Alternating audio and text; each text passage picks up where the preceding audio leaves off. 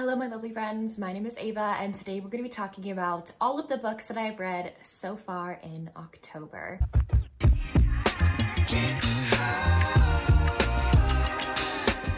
This is my October mid-month wrap-up. I am very relieved to say that I did not have a mid-month wrap-up last month because I didn't read enough books.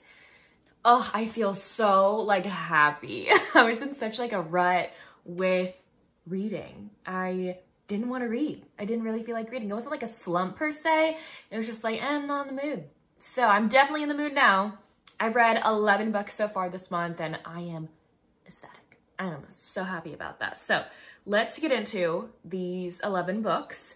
We're first going to start off with I think I read 4 books. Yes, 4 books for the Monster Mash read-along. This was a read-along put together by a few other booktubers. I'll link them down below. I was asked to be a part of this by Hannah Blackwell, who created the readathon and was in charge of everything. She was the brains behind it all. So I'll talk about the 4 books that I read. For that read-along, I just picked up monster romances, paranormal romances that were high priority for me that I really wanted to read. First is actually an ARC. I'm on Jillian Graves' ARC team, and she had an ARC for Daddy of the Sea, which is a little novella, a part of the Monsters in Love anthology. That's where you can get it. So I'll link below the link to the anthology that it's a part of, but I personally just read like her story in the anthology called Daddy of the Sea. This is about Car. I don't remember what Car is short for, but her name's Car.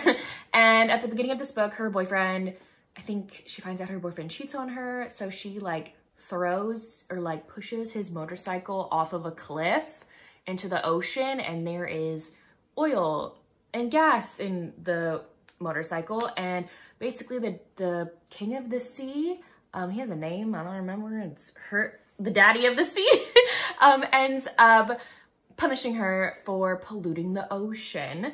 But she doesn't know that he's actually had his eye on her for like years, and this is finally his excuse to like lure her in. So yeah, it's about the Daddy of the Sea punishing Car. This was a fun, quick, short read full of tentacle goodness. If you want to read about some tentacle stuff, look no further. I just really wanted more from the story, and I really hope we get a full-length story about them. I don't know if we ever will, but I felt like I just wanted more. But it is a novella, part of anthology, so I gave this one 3 out of 5 stars. Next, I ended up reading Moon-Blooded Breeding Clinic by C.M. Nascosta. This is about our heroine who lives in, what's the town called? Oh, Cambric Creek. It's like a town full of monsters that live like humans, like normal people, but it's a town notoriously known for having monsters in it. And this book takes place during the pandemic, so if you're not really wanting to read about that, don't pick this up. Anyway, our heroine in here, she's a human living in this town full of monsters, and she finds out about this breeding clinic where you can get pregnant by a werewolf, and she really desperately wants a baby. She didn't have the best marriage with her monster husband. They couldn't get pregnant, and they just didn't have the best relationship towards the end, and they ended up getting a divorce, and ever since then she just really wanted a baby. So she signs up to be a part of this breeding clinic, and she matches with our hero. Like, she picks the hero to be basically the sperm donor, but it's not artificial insemination. They have to like actually do stuff, you know what I mean, for her to get pregnant, because there's like werewolf tendencies that help with women getting pregnant and stuff. They end up falling for each other in the midst of being a part of this, I don't want to say simulation. I don't really know how to describe it, this procedure that they're doing. They end up actually falling for each other, meeting outside of their like required meetings and stuff, and falling for each other even though they know that they shouldn't. This was a fine read for me. I honestly thought that it went on way too long. I was anticipating this book to be novella length, and it wasn't. There were just some points in the book where I was kind of bored, which is unfortunate. And unfortunately, that's happened with a few C.M. Nascosta books for me. So I'm trying to find the one that I love. I haven't found yet one that I love by this author. And I'm hoping that the one that's currently sitting in my Libby is gonna be that for me. I'm gonna pick up her like most recent release about like a monster pirate or something. I'm like, if anything were to get me on C.M. Nascosta's like side, it would be a monster pirate. I mean, say less. So this one was fine for me. I just thought it was long, and there were things that I just didn't really care about while reading this. Next is Wed to the Lich by Layla Faye. I normally pick up Layla Faye's books when I'm wanting a good laugh. They're normally short, funny monster romance novellas that do not take themselves seriously whatsoever. So I was actually stunned when reading this and how triggering it was, even though like she has a lot of trigger warnings, and she has trigger warnings in every single one of her books, like beforehand, like watch out if this triggers you, don't pick it up. And so I really appreciate the trigger warnings, but I wasn't anticipating the level of like seriousness in this book. Cause again, I'm used to like laughing my butt off while reading these. But this book is probably her most serious one. This is a part of the, what's the series title? Arranged Monster Mate series, where a few different monster romance authors basically write about humans and monsters getting mated together, like being the best genetic match or fated mate or whatever through this mating agency. So May in here decides to be a part of this and be a bride, and she gets matched to Virgil, who is one of the like the most feared monsters in all the land. He's a lich. You kind of see him on the cover. He basically like eats souls, kind of, and so everyone's like terrified of him. May has not lived the best life. She grew up in an orphanage of sorts where the proprietor, the owner of the orphanage, would bully and demean women into thinking that they were overweight when in fact they were not, and basically told them if you eat anything you'll get fat. And so that's ingrained into May's brain, and so she thinks that if she eats anything no man would ever want her because then she'll look ugly, and like that's ingrained in her brain. And Virgil's like trying to tell her like, I don't care, like I want you to be healthy. He can tell when a life force is dimming or not, his powers, and he's like, you are dying, your skin and bones, you are dying. I am putting food in you so you can live. If you're triggered by food and like they never say anorexia, but like eating disorders specifically, like I don't know if you should pick this up, because I was even triggered, and I've never been really triggered by that. You know what I mean? So just be aware before going into this. So I actually personally didn't rate this because I didn't really know what to rate it, because I feel like it has this serious note to it that other people should know about. But I personally just didn't feel like rating this because I feel like it is an important book, but it's also monster romance.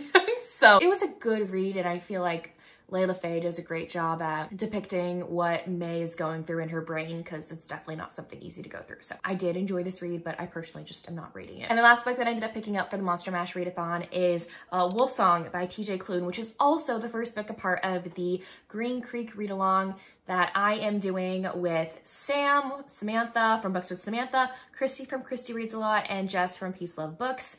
We are basically reading one book in this series a week.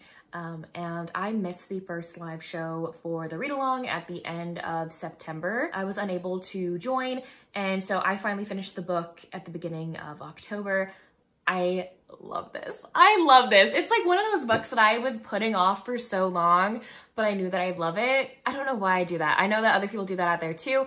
Like, you know you're gonna love a book, but you put it off for whatever reason. Sometimes I think I may be saving them for a rainy day, or like read-alongs like this give me the push to finally pick these books up. So this is about Joe and Ox. So Ox lives in this very small town called Green Creek, and one day he is walking home from either work or school, I can't remember, but a little like 10-year-old boy, I think, 10-year-old boy, basically runs up to him and befriends him right on the spot and brings him back to his home with his family. His name is Joe. Little does Ox know that Joe just brought him into a werewolf pack. And he also doesn't know that Joe and Ox may or may not be fated mates. So I absolutely loved this. Ox is like everything to me. I love Ox so much. Like, I love him. He is beautiful. Like, I loved reading about his character and what he goes through. He's dealt with a lot in his life, and he's overcome a lot, and I just loved seeing him finally find a family. Like, oh, it was beautiful. I don't know what else I could say about this book without spoiling it or say things that other people haven't yet, but I loved it. I absolutely loved it, and I totally understand the love people have for TJ Klune and his writing. This was my first TJ Klune book. The audiobook was absolutely fantastic, and I could not put it down. It is the best book. I've read a lot of books in the series. I'm going to talk about them in a second. But this series is like the best thing to listen to while going on a walk. Like being outside in nature, like, oh, it's so atmospheric. I absolutely love it. It put me in the best mood possible while going on walks, was listening to this series. Jo and Ox are absolutely everything. I love them with my whole heart and chest. Tropes for this one are fall vibes for sure. This book has fall vibes. It's fated mates, it's found family, it's an MM romance, paranormal, it's slow burn, it's small town, and there are werewolves. I gave this book 5 out of 5 stars. The rest of the books I didn't read for the Monster Mash read along, but I ended up reading monster books anyway, because it's October. Like, what do you expect? So, for my birthday in September, Aspatia over at Asparagus' Reading gifted me this ebook. This is Found by the Lake Monster by Lillian Lark. I've been wanting to read it for a while, so I picked it up. It's about Amy who gets lost in the woods one night, and she comes across this lake monster. This lake monster ends up finding her, and there's a little bit of a mix-up because Amy knows nothing about like paranormal creatures, but she's always been intrigued by them. She doesn't know that they actually exist in real life. And the hero of this book, the lake monster, I think he's called a Nyx, if I'm not mistaken. Anyway, he is expecting a blind date, essentially. He's been set up by a matchmaker to go on a date with a witch, I'm pretty sure. So he comes across this woman in the forest and is like, oh my gosh, this must be her. And he takes her back to his cabin and makes her dinner and eats with her. They form this great conversation and bond right from the get-go. But what happens when he figures out that Amy is not who he thinks she is? So this was a fun, quick read. I honestly, personally just wanted more from this one. For tropes in this one, you have the primal kink, okay? He wants to chase her. Insta-love, there's mistaken identity, monsters, and it's a novella. I gave this one 3.5 out of 5 stars. I personally just wanted more out of it. Next, I ended up picking up Ravensong by TJ Klune, the second book in the Green Creek series.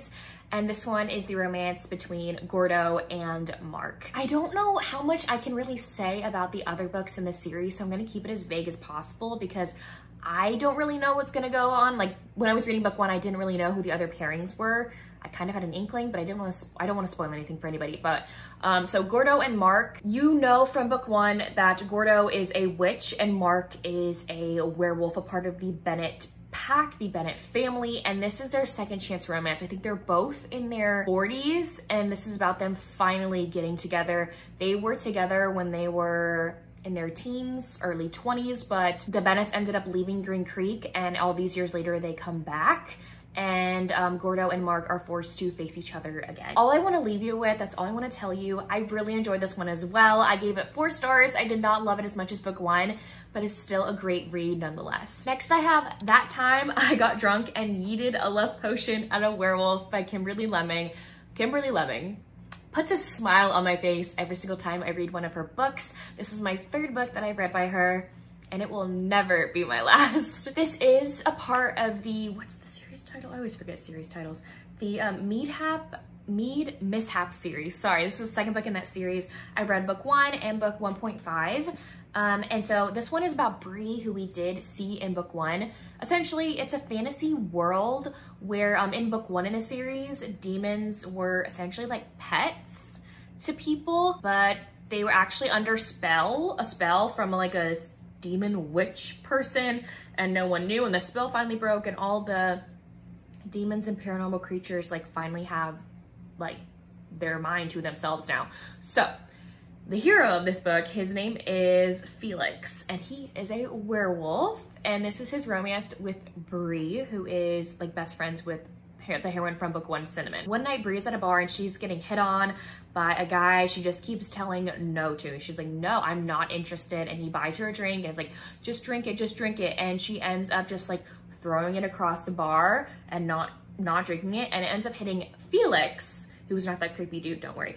It ends up hitting Felix, and little does she know that the guy who was hitting on her actually put like a love potion in there, and now Felix is under the thrall of a love potion, or so Bree thinks, because Felix is immediately like, oh my gosh, I found my fated mate. You're my fated mate, like, let's go, we're gonna be together forever. And Bree's like, no, it's just a love potion, like, it's gonna wear off, like, we are not fated mates. But Felix is determined to show Bree that it is not just the love potion talking, that they are actually fated mates. He's a werewolf, he knows what he's talking about.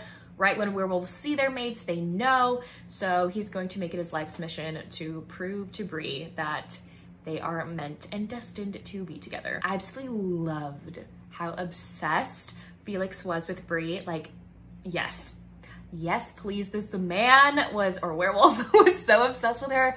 I love it. Like, he was like, let's go get married. He even like changed their name on her mailbox to like his last name, because he's like, we're gonna get married, we're gonna have the same last name.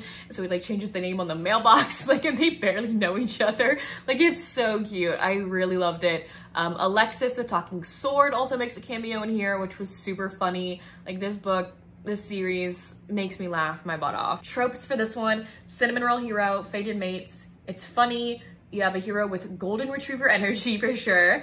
It's magical. There's a shifter, there are werewolves, and you have a worshipping hero. I give this book 4 out of 5 stars. A quick one that I'm going to mention is actually Lovesong by TJ Klune. I didn't know, but there's like free novellas that he's written on his website. And I was like looking at, I just clicked on the Green Creek like series title on Goodreads, and it showed all the novellas in between some of the books. And I was like, oh my gosh, I didn't know there were novellas. So if you just Google Lovesong by TJ Klune, like, it pops up for free on his website. And it's like a 15-page novella about Elizabeth. And if you know who Elizabeth is, like, oh, this book was everything. I gave this, it's not even a book, it's 15 pages on his website. Like, it was so beautiful. You kind of like see through Elizabeth's eyes and what she's gone through in this series, and like, I was tearing up. Like, this woman has gone through so much, and I can't really talk about it because I don't want to spoil anything, but like, oh, this was beautiful. Elizabeth just deserves the world, and I loved reading this like 15-page novella about her. 5 stars. I finally ended up picking up Servant to the Spy Day by Ruby Dixon. This has been on many a TBRs, but I finally did it because I was like, it deals with spiders during October, let's do it. So this is actually the 4th book. Yeah, the 4th book in her fantasy romance series, in Ruby Dixon's fantasy romance series. It's like those big chunky books over there. And oh, by the way, yes, I rearranged this shelf if you couldn't tell. So all Ruby's books are on that shelf. Anyway, so Servant to the Spy Day. You get to meet Yelena in book 1 in this series, Bound to the Battle God. And she has had a very interesting life. And in book 1, you see her volunteer to be the anchor, the human anchor, to help these 3 Spy Day gods stay in the mortal realm. This is basically just their little story. It's novella length of Yelena caring for these 3 gods that happen to control fate. So one controls the past, not controls, or looks in on, like, takes care of the past. One does the present, the other one does the future. And essentially, though, they're kind of all the same person, just split up into 3 different beings. So, like, I don't like why choose romances. Like, I just don't. Like, it's a lot for me. It's a lot. I much prefer, like, MMF or FFM, or, like, where everyone's together. You know what I mean? And that wasn't in here. That was not in here. Everyone is not together in here. Like, there's no sword crossing, if you know what I mean. But, like, I actually really enjoyed this. And I think it's probably maybe because they're all technically like the same person, just split into 3 different bodies. So yeah, but it was interesting. They all 3 have their different like personalities. And if you're creeped out by spiders and stuff, like, it's not like Ensnared where they actually literally like look like spiders, I don't think. Like, I honestly couldn't really get like a full grasp of what these gods are supposed to like look like per se. But I wasn't really giving like spider vibes. So if you're worried about that, like, that's fine. I think they have like spiderish qualities to them, and there's like spider webs everywhere and like other types of spiders, like real spiders, like in the castle itself that they're all staying in. But yeah, it's basically about Yelena figuring out what is going on with these gods and falling for them and taking care of them. It was a quick, hot read, really fun. So tropes in this one: 3 or more people. It's a fantasy romance, forced proximity, because they're all in this castle together. It's a monster romance, and it's a novella. I give this book 4 out of 5 stars. Then I ended up reading Burn for Jack by Aiden Pierce. This was actually a book that I read on a live show with April and Hannah. I'll link them both down below, as well as the live show we did. We did like reading sprints where we read this book like live, which was really fun. I've never done that before. I did have to leave early because I was going somewhere, but I stayed on for like 45 minutes and it was really fun. I never would have picked this book up if not for them because I've never heard about it before. Who knows, maybe later on down the line I would have. But Hannah asked me to join and read this book with her in April, and I was like, yes, let's do it. So this is a bizarre book. So our heroine in here, her name's Ada. And she is bullied by this guy who's a few years older than her. She's 18. This guy's like 21. He's like bullying her and ends up betting her she can't go to this like cornfield maze on Halloween because that is the location where one of her ancestors was burned at the stake. And she's like, you know what? I'll take the bet. I need the money. He's betting me, so let's just go. But then he ends up locking her in one of those like stockade, like old-timey things. And he's like, you're gonna stay here until this demon comes and we're gonna watch you get absolutely wrecked by him. And I'm like, what the heck? But don't worry, the pumpkin demon comes, okay? Turns out it's like the reincarnation of Ada's ancestor's like lover. And apparently Ada is the reincarnation of that ancestor too. So like his lover, you know what I mean? So it's interesting. I gave it 3 stars. It was like an interesting read. Nothing too serious about it. Like it was a fine like holiday hot book for a guy with a pumpkin head. So and the last one that I have to mention is Heart Song by TJ Klune, which is the 3rd book in the Green Creek series. Oh my word. I want to cry. I don't want to cry. We're not gonna cry. I love this book so much. I love it. I was not expecting this book to go the way that it was going. Like I was absolutely shocked. I predict plot twists very easily. I was like, what the heck? There's a plot twist in here. I don't want to go too much into this. But this is the romance between Robbie and Kelly. You've met them in the other books in the series. And their romance is absolutely beautiful. Like I loved it. Oh, it's stunning. It is absolutely stunning. They're both werewolf shifters in here. Both of them deserve the absolute world. So I don't really know what else to say without spoiling anything. But yeah, I love them so much. And I've been thinking about them all day. I finished this book today and I've been like thinking about them all day and they've been putting a big smile on my face. I love them. They're beautiful. They're beautiful. I don't want to talk too much about this book because I don't want to spoil it. But I'm actually having a live show tonight on my channel about this book with the other ladies who are co-hosting the read-along.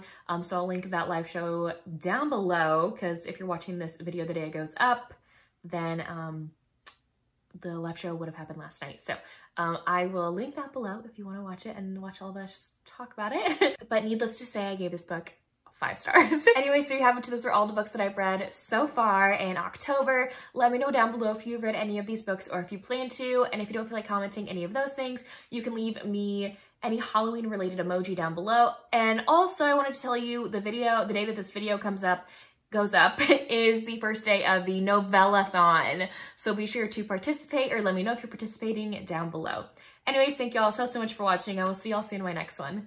Bye y'all.